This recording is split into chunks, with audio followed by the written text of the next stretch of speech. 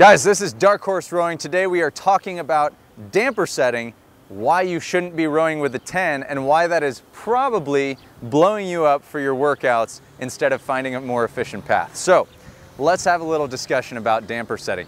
First, we need to understand what it is before we can get into understanding why we should use a particular damper setting or drag factor. Now, when we talk about the flywheel, if you look at the side here, you'll notice that when I bring this up to a 10, if you were to look at your own machine, you would notice that when it comes up to a 10, we open up the side of the flywheel housing, meaning I'm allowing a lot of air into and out of the flywheel.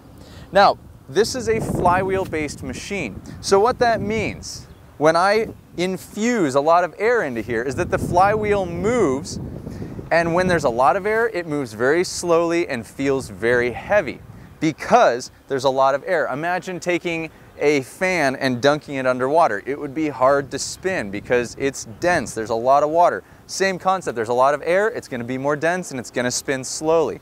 Now, if I take this down to a 1, what it does is it pinches off the air supply. So it limits the amount of air that flows into and out of this flywheel housing.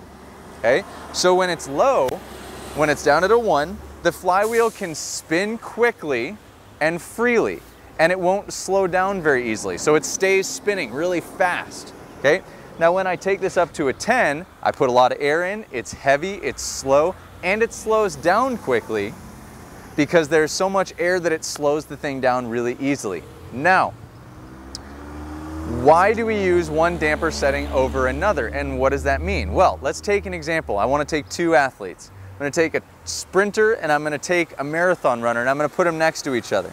Now, a sprinter is a fast twitch athlete, meaning they're quick, they're explosive, they can get out of the gates quickly, out of the blocks, and they're explosive, okay? Meaning they're fast twitch.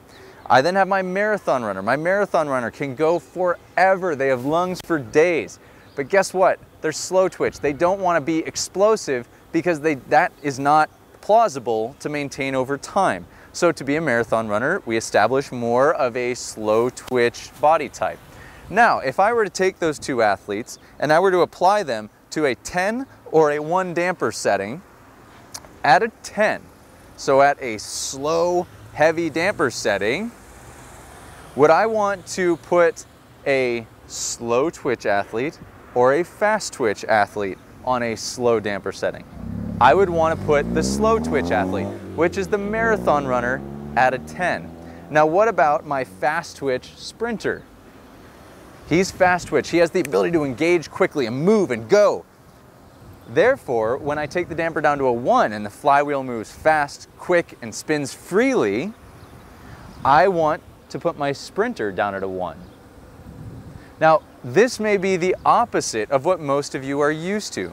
A lot of you think, well, I'm strong, so I should put it up to a 10.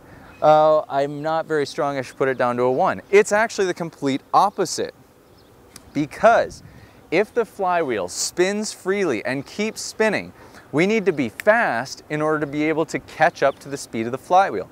If we can be fast, and I'm talking about fast at the catch, not throughout the stroke. It's simply if I can turn around from recovery into drive. So that moment of the catch, if I can do that quickly, catch up to the speed of the flywheel, I have the ability to put an immense amount of force, acceleration, and distance on the handle without fatiguing.